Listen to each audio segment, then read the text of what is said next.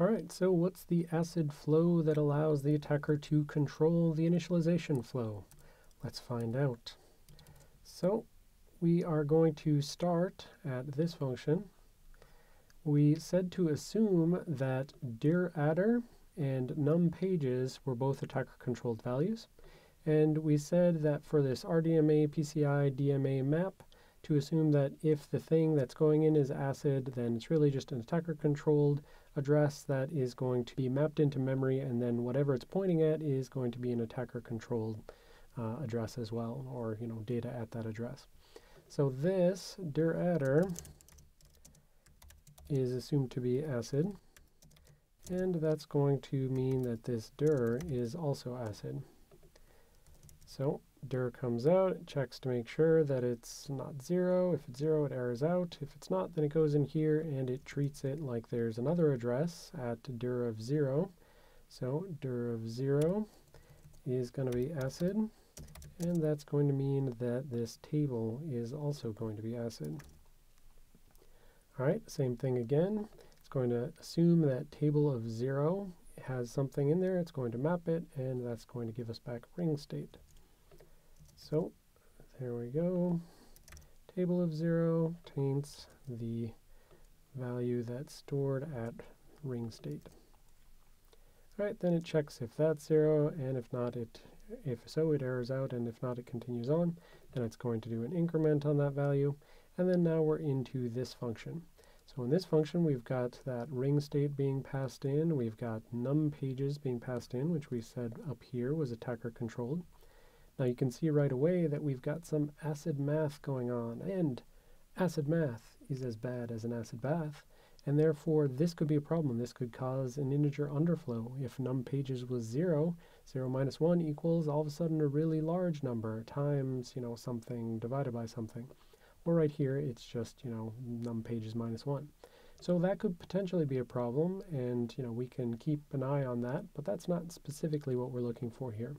So we've got this table, which again was ACID, and it's being passed in, so let's keep drilling down. So now this table and then n pages are both ACID, so let's see how those are used. So again, that n pages, we said there was some ACID math going on there, which isn't good. So this n pages could be 0, for instance, at the time that it's, the subtract, it could be passed in as 1 in the previous one, and then minus 1 equals 0. And then down here, n pages could be 0, and you could have a 0 size allocation. Now again, that always depends on how the allocator works. So some allocators will allow someone to create a 0-sized allocation, and then that's a great opportunity for heap overflows, because basically anything you touch in that heap allocation would be, uninitialized, and it would be just, 0 size, so it would overflow immediately. But in this particular case, this gmalloc does not behave that way. So if you pass in a 0 size, it'll return back null and have an error. So we've got the n pages, suspicious, but not specifically what we're looking for. Again, if this was some really large value, if it had integer underflowed, then maybe an allocation would occur, maybe it wouldn't. Depends on, how much RAM is available and those kind of things. But we're looking for an uninitialized access bug. So if that had returned, a 0-size allocation, that would be a potential place where any access of this thing would be uninitialized data access. But instead, we now focus on that table. So if table is attacker controlled, and if it's basically saying there's going to be however many entries as there are pages, let's just assume that the attacker passed in some pages that is a small positive value. Let's call it 3 or 5 or something like that. I'll use 3 because the POC uses 3. So if n pages is 3, and if table of 0 is null, then it's just going to continue. And if table of 1 is null, it's just going to continue. And then if table of 2 is non-null, then it won't continue. It'll skip past this, it'll get down here, and it'll run this, mapping thing. But now at this point, if this table of 2 is non-null, but it's some completely invalid address, then this DMA map may fail. And if that fails, that returns null. So let's assume they passed in some completely garbage address where it can't do a mapping and it returns back null. So let's say that is set to null. At this point, if that is null, then it's going to say if not 0, it's going to be if true, and then it's going to go here, it's going to set an error value, it's going to print out something, then it's going to go to out free. Now down here, I has been successfully incremented throughout all of this looping. So it was 0, 1, 2, and so I is now equal to 2. Then it's going to call RDMA PCI unmap on I, and for the ith one, the second one, well, that's going to be null to start with.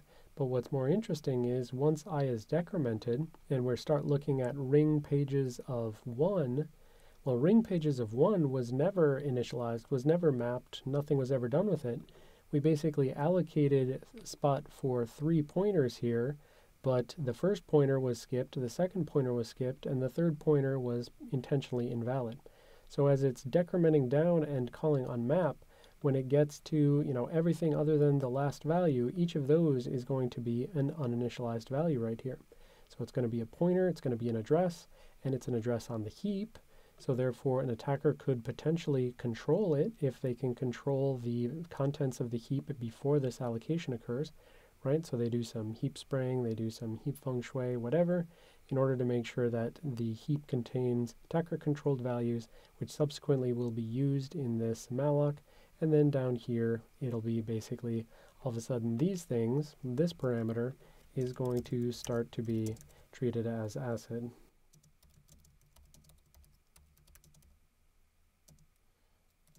So for I equal to, we're going to say 0 to, let's say, call it inclusive 0. I'm using the mathematical notation of inclusive of 0, and then exclusive of num, or n pages minus 1, right? So basically n pages 1, I guess it is still technically, an attacker controlled value. No, sorry, because this fails and then that gets set to 0, so that's null. So all the other values are ultimately going to be attacker controlled by virtue of being uninitialized. And so what would the problem be there? Well, this will take that attacker controlled value. So now we're going to say that buffer is ACID.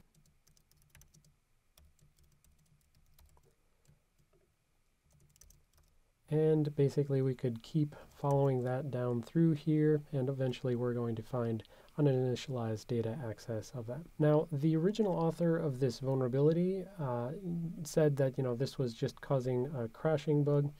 I think that there is the potential that if this was used in conjunction with an information disclosure, which you'll learn about later in the class, and it would ultimately turn into a use after free, which you'll also learn later on in class. So follow with me here as we drill down. So buffer, we're going to keep assuming is ACID.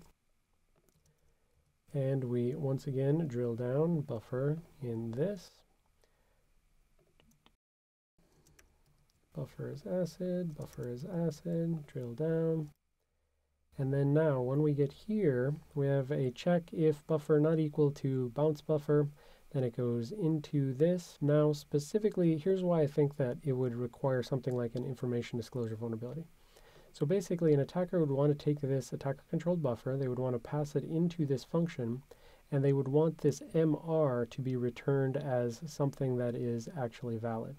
So the sort of thing that can be maliciously freed is going to be this MR. So down here, you pass in the buffer, and so this is now pointer is ACID, and so if the attacker just sets it to any random thing, well, that's not super useful to them. They want to turn this pointer into a real thing that will allow this to return successfully, and so this block MR will be a real value. So again, pointer is ACID, and then go into here, and it's basically looking things up in address caches and mapped things and stuff like that. So again, the key point is they just want to set it to something that they know will succeed in there so that this will succeed and that this will come back with a valid block memory region. If that memory region is valid, then it goes here and it checks if it's not null. We're going to assume it's not, so it continues on.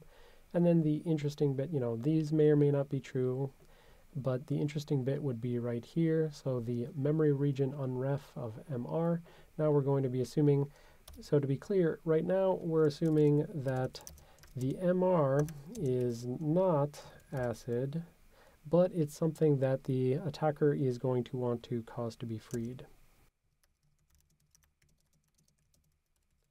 They're going to want to force it to be freed so that later on they can cause an allocation of memory, and then that will be reallocated for this same sort of data structure. And then subsequent use of this specific thing that they just looked up here will have now attacker-controlled data inside of it instead of just the correctly initialized values. So drilling down MR, and you want all this to be valid, you want that MR owner to be successful. And then object unref, and this is again just something that the attacker has chosen, this object, object, object. Check the assert, fetch, finalize, you want to get into here. This is again still some object that the attacker controls. And then basically this object, they want to cause these things like dinit, dinit, dinit, oops. Hold on a second, dinit, oh sorry, this one right here is what they want to get to. So object of free. So basically they would intentionally be trying to force an object to be maliciously freed all of a sudden out from underneath the system, and then later on when the system uses it, it wouldn't realize that it's been freed already, and then this can cause problems. Again, we'll talk about this later on in class, getting ahead of myself a little bit, but this is just to say that by combining two other types of vulnerabilities that we learn in the class, by combining this vulnerability, this uninitialized data access, with a information disclosure vulnerability, I think it could be turned into a third form, which would be a use after free, which then could potentially lead to code execution in a way that this thing can't directly in its current form as just an uninitialized access vulnerability. All right, what was the fix for this? Well, it's pretty simple, as most uninitialized things are. It's just initialize stuff.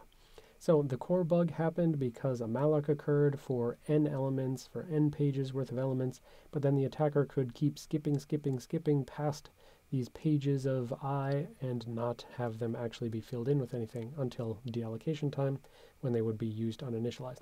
So if we do a gmalloc 0, then it's going to be all zeroed locations in here, and so now these would not be attacker-controlled values at the time they're passed into the unmap. They would just be zeros. And no problem, no fuss, no muss, and it's all good.